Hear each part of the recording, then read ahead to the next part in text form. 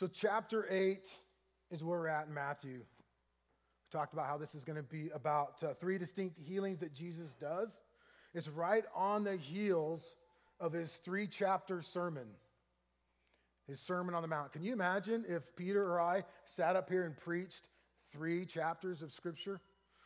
That's a long sermon old Jesus preached on that mountaintop. But filled with a lot of good stuff that we've learned over the last, 3 months, 4 months almost that it's taken us to go through those 3 chapters. And here he is coming off of that. He's actually, in Scripture, it tells he's coming off the mountain almost. He's coming down from the mountain, and that's where we pick up the story in Matthew chapter 8, is him coming off the mountain. Verse 1 says, when Jesus came down from the mountain, large crowds followed him. And a leper came to him and bowed down before him and said, Lord, if you are willing, you can make me clean. Jesus stretched out his hands, touched him, saying, I am willing, be cleansed.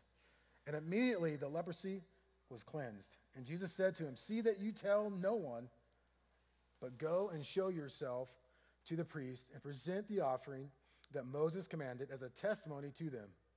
And then Jesus entered Capernaum.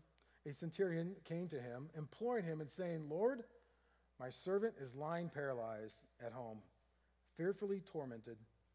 Jesus said to him, I can come and heal him. But the centurion said, Lord, I am not worthy for you to come under my roof, but just say the word, and my servant will be healed. For I am also a man under authority, the soldiers under me, and I say to one, go, and he goes. I say to another, come, and he comes. I say to my slave, do this, and he does that. Now, when Jesus heard this, he marveled and said to those who were following, truly I say to you, I have not found such great faith with anyone in Israel. I say to you that many will come from the east and the west and recline at the table of Abraham, Isaac, and Jacob in the kingdom of heaven. But the sons of the kingdom will be cast into the outer darkness, and in that place there will be weeping and gnashing of teeth.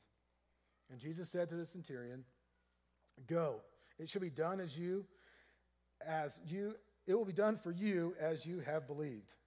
And the servant was healed that very moment. Then Jesus came into Peter's home. He saw the mother-in-law lying sick in bed with a fever. He touched her hand, and the fever left her. She got up and waited on him. And when the evening came, they brought to him many who were demon-possessed. He cast out the spirits with a word and healed all who were ill. This was to fulfill what was spoken through Isaiah the prophet. He himself took our infirmaries and cleared away our diseases. So here we have this story of Jesus healing 3 distinct people, and then also a bunch later on in the evening, right? At the end of that passage. But we're going to look at just these 3 distinct healings of 3 different people. We're going to first start with the healing of the leper. The leper, this term is, we've heard it many times and throughout Scripture, right? Of this disease that was not really common, but when someone was described as a leper, it was typically to a disease of their skin, right, of some sort. It wasn't like leprosy was this one disease. It was referred to as just a disease of the skin. And in the Old Testament times, they were physically and ritually unclean because of this disease of the skin. Literally, this is going to sound gross, they literally had open sores oozing out liquid. Literally making them filthy. You can imagine that. Like, literally, they were dirty. Their clothes had just become soaked with that disgusting, stuff flowing out of their body. And so not only were they, like, physically dirty, their clothes were physically dirty, but then in Old Testament time, it was actually, they were ritually dirty. So the lepers, or the people with leprosy, were very much frowned upon in the Old Testament and New Testament time. They weren't even allowed in the cities. Many of them were outcast to colonies outside the city walls because they didn't want to socialize them, because they were considered unclean. So this leopard comes in, remember, it's a large crowd. They're coming off the mountain. Jesus said as they came off the mountain, there was this large crowd. So just for that leper to become to Jesus in amongst this large crowd took some courage, because that was not the norm of the day. The lepers were not allowed to come. They're much less, they were like ostracized and cast out of society. So it took courage for that leper to come and mingle and come to Jesus amongst so many people. And even though this leper did this, he approaches, even though he is a leper and he doesn't necessarily fit the bill of somebody coming before Jesus because of his condition, he comes to Jesus with great adoration and respect. You see this in the first part of this passage where he comes before him and he bowed down. Some versions say he kneeled down. He comes to Jesus in a manner of showing respect and adoration to who he is. Then he uses the word Lord. He recognizes who Jesus is. He just is not a normal person walking around. He recognizes him as the Lord. And then you see, he also shows that he goes on to, he says, you can make me. So he has confidence. He approaches this with confidence, knowing that he can make him. Of course, the next part of that would, if you are willing, he understood Jesus' sovereignty, that Jesus has a plan, that Jesus is in control, not him. He gives us a great example of how we should go to the throne. Humble, with adoration for the Lord God Almighty. He comes before him, telling him, you're the Lord. I know you are. He comes before him and says, you can make me. I know you can do this, but only if you're willing. We need to understand this is the way we should approach the Lord. Because we serve him. He doesn't serve us. Isaiah chapter 55, verses 8 and 9 says, for my thoughts are not your thoughts, nor are your ways my ways, declares the Lord. For as the heavens are higher than the earth, so my ways are higher than your ways, and my thoughts than your thoughts. God's thoughts and God's ways are way better than our ways. And this leper gives us an example. He recognizes that. He sees that God, whatever you do, I just want to make sure you're willing to do it. Don't do it on my account.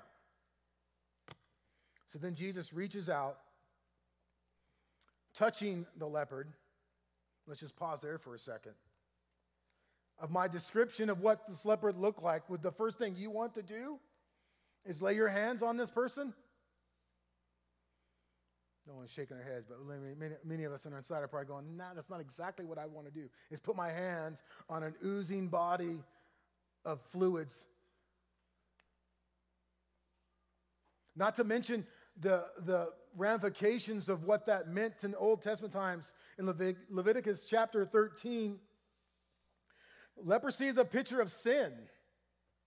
It's this disease that it gets on our skin, it gets on the outside, and it spreads throughout the whole body.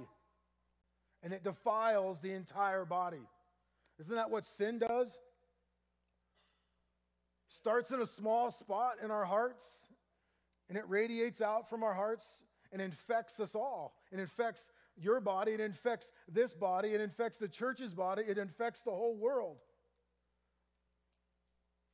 This leprosy, when Jesus touches him, was a disease that was very much a no-no for anyone to stay clean. But Jesus reaches out and touches him. And as soon as he touches him, he's healed instantly.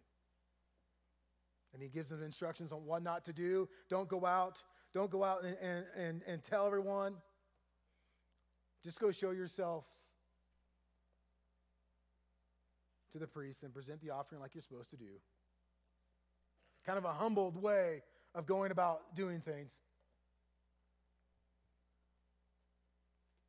So you look at this first 4 verses, what are we to get out of this? And when I looked at this, I just think, man, Jesus and the leopard, they took a risk. They took a risk. Jesus took a risk in willing to heal a guy, touch a guy like this. The leopard took a risk just coming and being in front and in the crowd where he knew he could easily be ostracized for what he had chosen to do. They didn't conform to the normal social status or normal social norms. They very much butted up against them. He said, no, this is what we need to do. This is what I need to do. Jesus says, or he does this through his actions. I know I'm going to heal this guy. He came up to me, and he came in the way that I want people to come to me with admiration and with respect and with recognizing and confidence. He had faith that Jesus was going to do something. How many of you, have been changed by the touch of Jesus? There's one hand. There's a couple more back there. Yeah. All of us here. Hopefully some days raising our hands saying, I've been touched and changed by Jesus. When we open up to Jesus, he will change us. Scripture is very clear about when we come to know him, we leave our old behind and a new comes forth, a new life in Christ. That's being touched by Jesus. One of the most impactful touches in Jesus in my life is outside of me coming to know him and having faith in him was, I can remember this one time being spread out. And some of you may have heard this testimony before, but I was spread out on the bed. And I'll backtrack for a second. We had just found out that we were going to have our 4th child, Caleb. And I was also at the same time, God had been calling me out. I worked for the Forest Service, calling me out of the Forest Service, resigning from the Forest Service and going into ministry full time. So I was leaving the good Forest Service job with the good benefits, the good health insurance and all that stuff. But by the way, Ken, you're going to have a kid and all that. And by the way, you're going to have that child about 2 weeks before you're supposed to start the school that I'm sending you to and move from Salmon, Idaho to Kansas City, Missouri. So to say at least, I was a little bit kind of thrown back. God, what are you doing? And what do you want me to do about it? And I just remember my wife tells the story better than I do, but she came upstairs to our bedroom, and I'm laying flat down, face buried in the cupboard, on the bed, just like this. God, what do you want me to do? And I don't remember hearing like an audible voice or a touch, but I just have this peace rush over me that I got you, you know. I have you in this hard time. It's not that hard for me. I don't know why you're making a big deal about it. I can just remember him kind of making me very much at peace that he was going to take care of all those things that I just said. Insurance, good job, kid coming, timing. I mean, it all worked out. He came 2 weeks early, so we had plenty of time to prepare to leave. It's just all those things God worked out. But I was worried about it, and I was nervous about it, and I had all these ideas that what am I going to do about it? And I just remember having this peace like, you don't have to do nothing. You just got to trust me with it. The second healing comes to a centurion servant. A centurion is an officer in the Roman guard. He's a soldier. He typically commands 100, the centurion name, 100 soldiers under his command. The centurion obviously had heard about Jesus. He just didn't show up in Capernaum and go to him expecting this normal whatever guy that people were chasing around the city to do something about his servant. He knew Jesus was something special. However he learned about it, whether he learned about it from other centurions talking about this guy or whether he had witnessed other miracles, he knew Jesus was something different. That's why he went to him. So he goes to Jesus, tells him about his sick servant. He makes a request of him, but he doesn't like Jesus' response really, right? He says, Jesus, I'll come to you. Jesus says to him, yeah, I'll come heal him. But the servant says, no, Lord, I'm not worthy. Why don't you just use your words? I'm paraphrasing here. Why don't you just say some words in verse 8? I believe it is, verse 8. Why don't you just use your words to him to heal him. Just speak it, and it will happen. How does this centurion know that Jesus has the power to heal with words?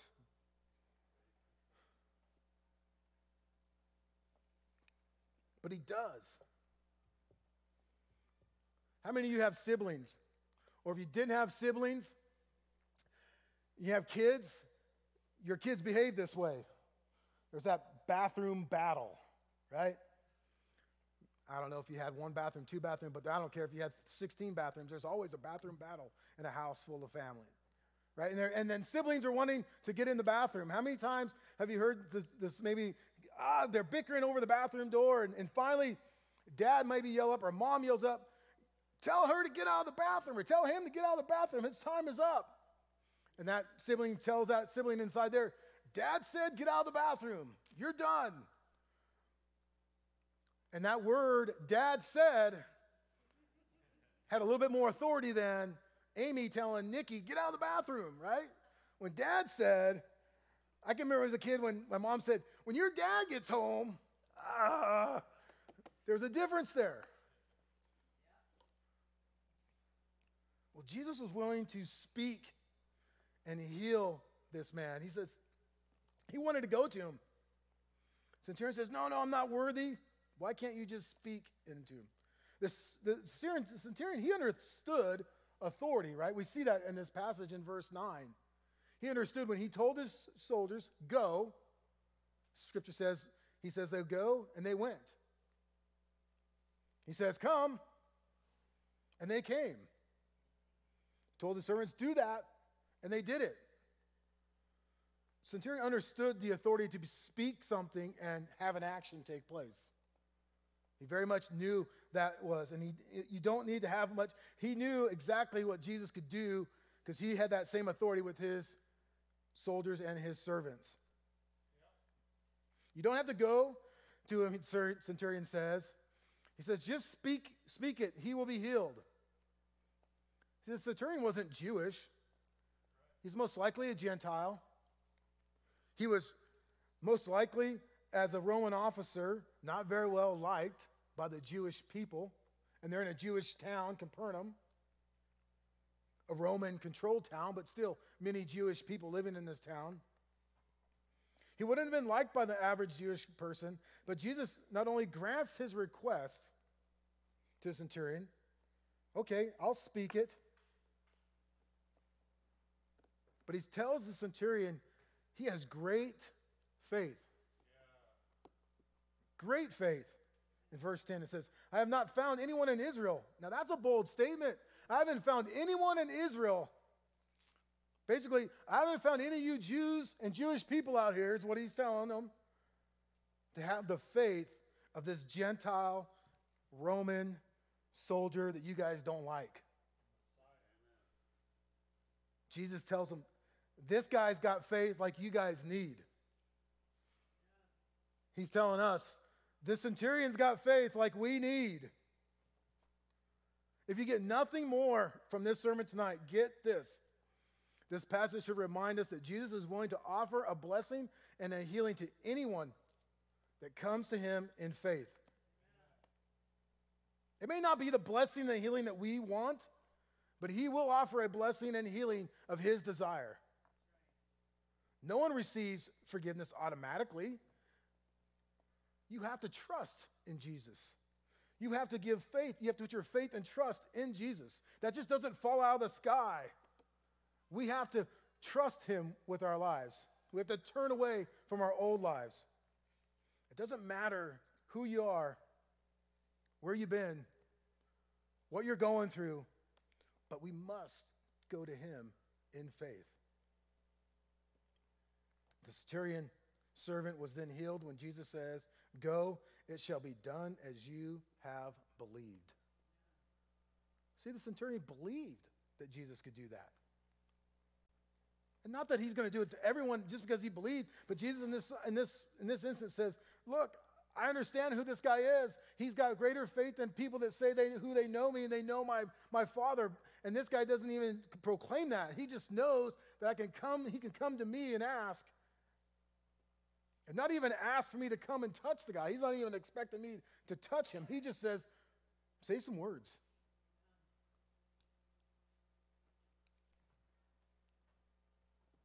The third healing, Jesus goes into Peter's house in verse 14. He sees Peter's mother-in-law sick in bed. She's got a fever. He walks by her or whatever he does and touches her hand. And that fever leaves her. Now, she was just lying there, sick in bed, and the fever goes away. But look at the next verse. She got up and waited on him.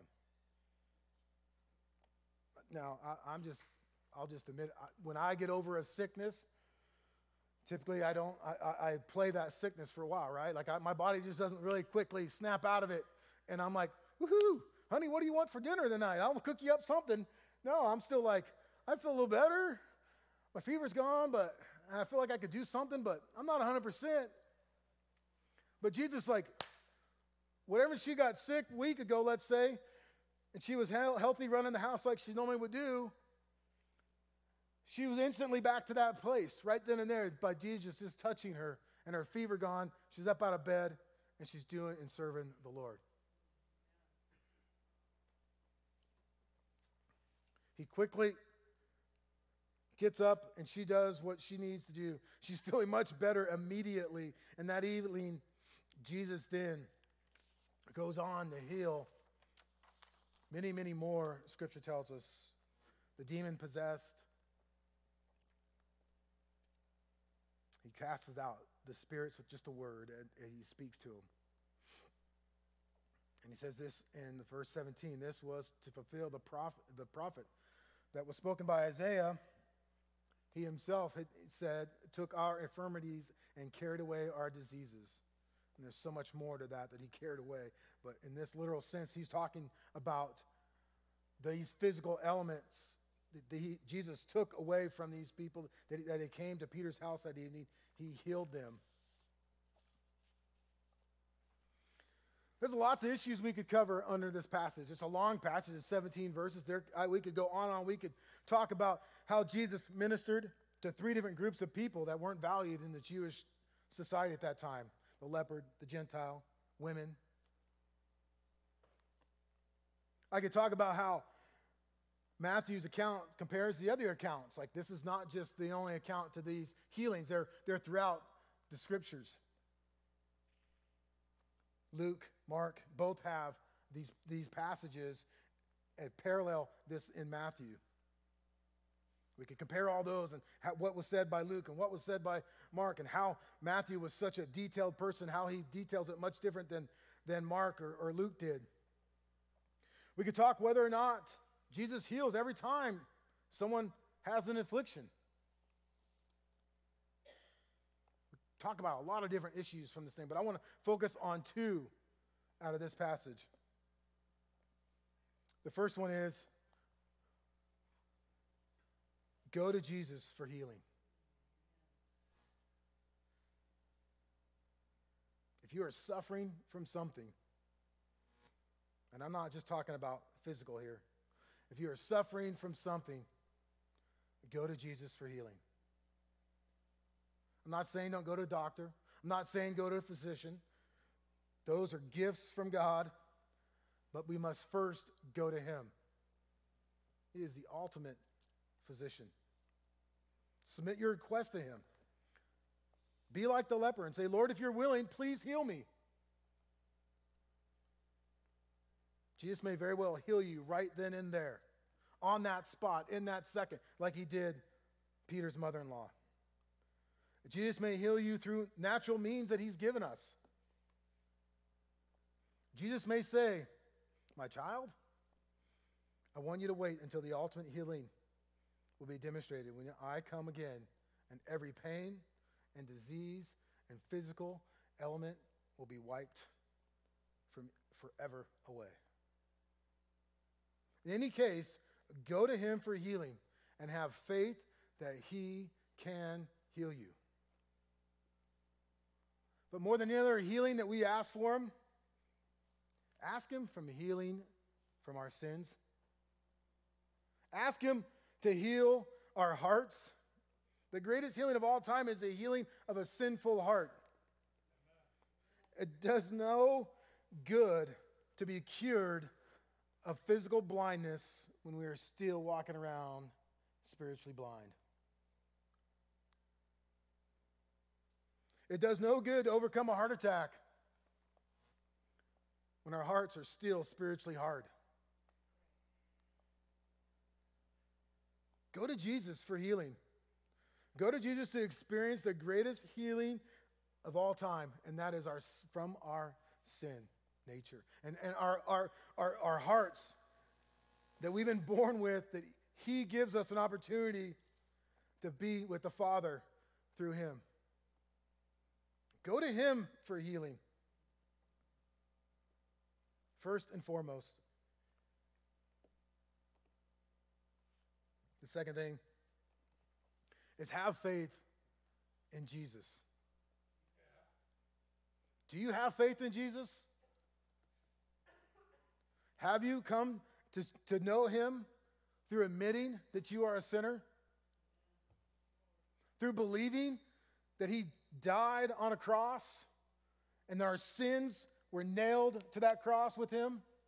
And that he was stuck in a grave and he rose 3 days later to ascend to the Father later? Are you committed and confirmed that I want that? I'm committed to following you, Jesus Christ, above all else? We must first have faith in Jesus. And do we really believe that?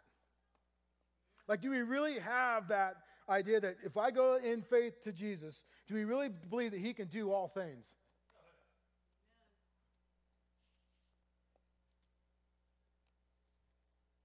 If you don't believe that, ask first and foremost the Holy Spirit to increase your faith. Ask God to show you ways that you need to step out in faith. Whatever that might be, it could be a ton of different things, whether to be healed, whether to new job, whether it could be walking away from something or some situation. It takes a step of faith for us to do that first. And our first step of faith is to grab on to Jesus and say, let's go. Look, these healings are awesome. But it's child's play for what Jesus can do and accomplish when we put our trust and faith in his life. I go back home sometimes. When I go back home and I visit my parents and I see childhood, my parents' friends that were friends with them and when I was a child, and they used to see me running around and just think, man, that kid is a mess. Skateboarder, hair down like this over my face, long bangs, running around, all dressed in black, skateboarding around town, just, doing great things. Yeah, right. Just a havoc. And then they hear about now this guy's preaching in front of people and teaching them about the gospel. Jesus can do all things. He can change anything. Maybe you're sitting here tonight and there are things in your life that you think cannot be fixed. Let me make this real clear. Let me tell you, Jesus can fix it. Jesus can heal you from relationship problems. Jesus can heal you from addictions. Jesus can heal you from physical ailments. Jesus can heal you from emotional hurts. Jesus can heal you from confusion about spiritual things. He can heal you from suffering of abuse. He can heal your headache. He can heal your toothache. But most importantly, he can heal our heartaches. He is going to fix it. It may not just be the way we think it should be fixed. Until we go to faith in him and think, man, Lord, I really want this to be fixed this way. I really wish you would do it like this. Is that really going in faith? Or is it going in a box? Here, Jesus, I'll give you what I want, Now do it. Like God needs our help to figure things out. He doesn't need our help. But when he will hear you when you go to him in faith. And he'll take care of it. He'll fix the problem. It may not be our way, but it'll be his way. And like Isaiah said, his ways are higher than our ways. His ways are better than our ways. And they'll always be better than our ways. When we think we can outthink God on how to fix something, we've lost sight of who he really is. The bottom line is, have faith in Jesus and his great power. We have to have faith in him. We can trust in his power to fix things. We can trust in his power to heal things. Jesus has demonstrated this over and over and time again. We just saw 3 quick examples of him. He does so much more than that. Calming the waters, walking on water. Trust him to heal you in his timing, according to his ways, for his will, for his purposes, and for his glory. Have faith in what Christ has for you. Let's pray.